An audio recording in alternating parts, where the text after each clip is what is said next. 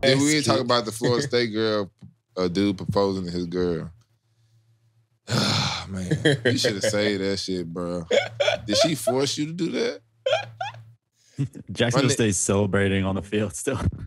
Bruh, there's nobody even over there to be like, wow, yay, congratulations, ain't no fun. Nah, nigga, you solo.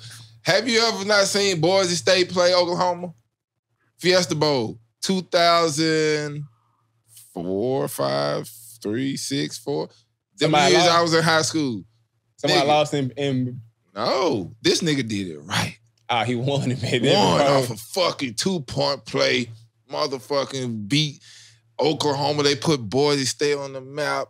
This nigga here beat Oklahoma, put Boise State on the map. Then he got down on the knee and proposed to his cheerleader girlfriend. He did it the right way. He did it the right way. After he did that ugly ass celebration, he thought about it. That shit was so ugly. He threw the ball. He tossed the ball. The ball thrower, but then that shit was garbage. But then he was excited as hell. That shit was garbage as hell. But yeah, he did it the right way. Now let's go back to this nigga over here at Florida State. Can I say something real quick? Go ahead. This nigga is tripping.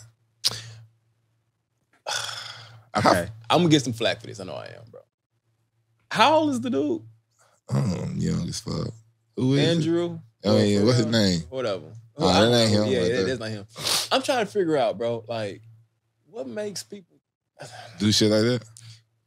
I mean, you in college. Maybe I'm old. There we go. I'm old. But it's like, hey, like, why are you proposing? In college.